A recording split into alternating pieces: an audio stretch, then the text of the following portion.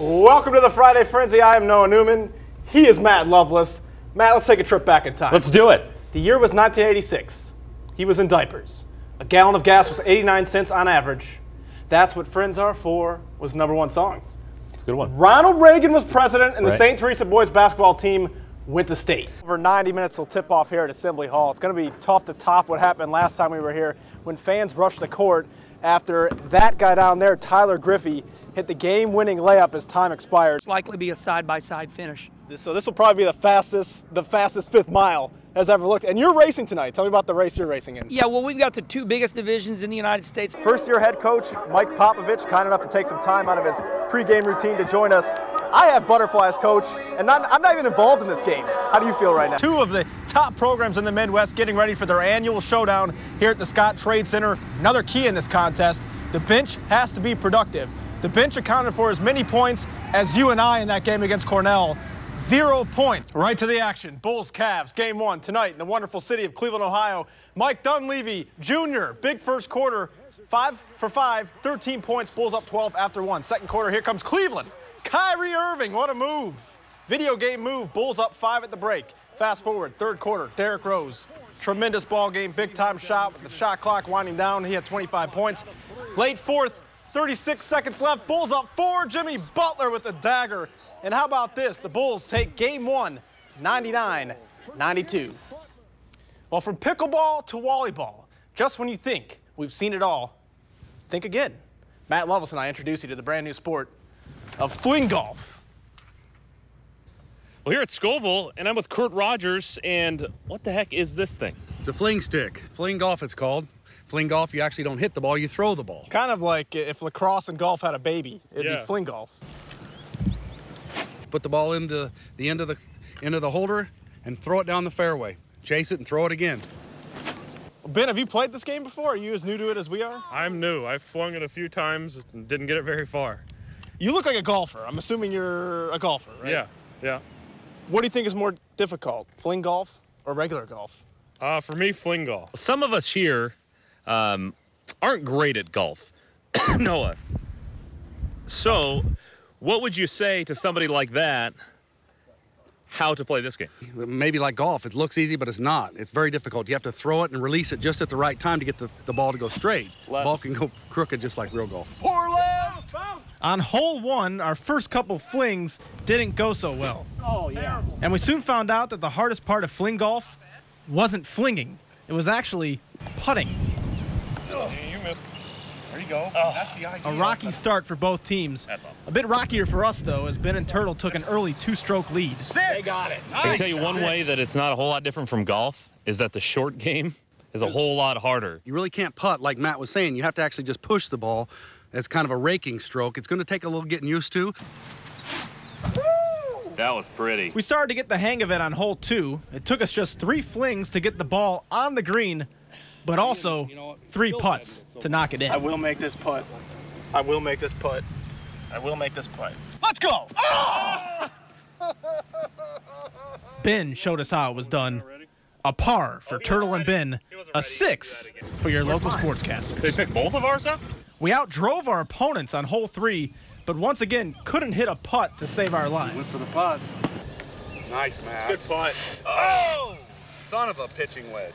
On the final hole, Turtle reminded us that he was also a beginner. Not once, but twice. One more try.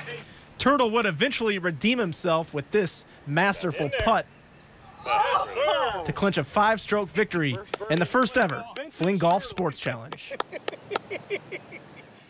Is this loss the final blow to Coach Weber's career at the University of Illinois? There's a good chance we could find out next week. Mike Thomas likes to make decisions quick, judging from his past decisions with Ron Zook and Jolette Law. And John reiterated numerous times that leaving Ohio was a very tough decision. In fact, when he looked at the pros and cons of coming here to Illinois, there was one con, having to say goodbye to his team at Ohio. The spring schedule came out with all the practices. This is the one we really had circled. The Fighting Illini football team scrimmaging tonight here at SHG. It gets underway at 6 o'clock, and the best part is it's free and it's open to the public. College basketball fans received an early Christmas present today, gift wrapped in the form of an instant classic bragging rights Thrilla, Illinois and Missouri squaring off in the annual showdown at the Scott Trade Center in St. Louis. Check out the uniforms. Illinois sporting the Flying Illini throwbacks. Illini Nation loved them, according to Twitter. After that wild finish, though, it's tied when Nana Egwu slams it home with two hands, makes it 59-57. So Mizzou trying to tie it back up, and they would. Wesley Clark buries it with 17.8 seconds left. 59-59. Here we go. Another thrilling bragging rights finish. Illinois keeping it as time winds down. 3, 2, 1. Rayvonte Rice, let's go home. Rice buries it at the buzzer. There you go. Look at you. Okay, that's very good. Beautiful, with Kurt's help, once Very again. good. Very good. Woo! The reverse. I know he can do that. Listen to the crowd.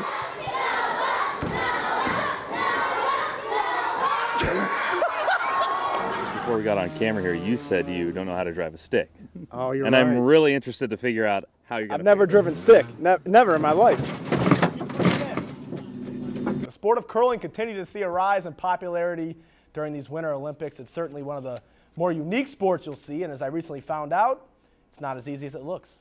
Signing the waiver here, so if I break an ankle or anything or fall on my face, you guys aren't liable. What's the date today? In the small town of Triumph stands one of Illinois' biggest gems, the Waltham Curling Club, the oldest curling club in the state. It's been here since 1884. They used to play out on ponds, and we actually got some pictures of when the ice got frosty and melted apart. Guys fell through the ice, actually curling. Wow. So Jim Thompson wasn't around in those days, but he has been curling here since he was in diapers. my grandparents did this. My parents have done this. So I guess I'm a third generation kind of guy.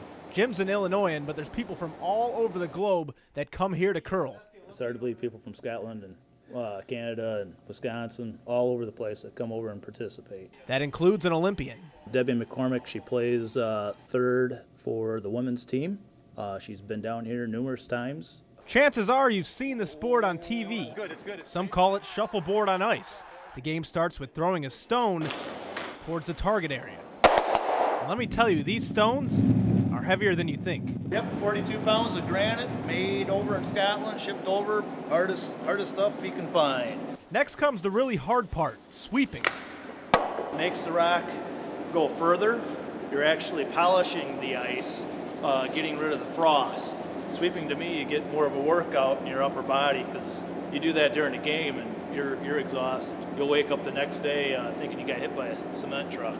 Each team gets 8 throws. The goal is to get your stones closest to the center of the target. Now, of course, Jim makes all this look easier than it really is. Here's what it looks like when a beginner does it.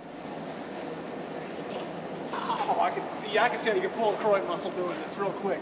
Kind of embarrassing, yes, I know. But in the world of Waltham, there's really no such thing as making a fool out of yourself. It's a gentleman's sport, so to speak. You know, there's really no trash talking out on the ice. Everybody, if somebody makes a nice shot, they congratulate them.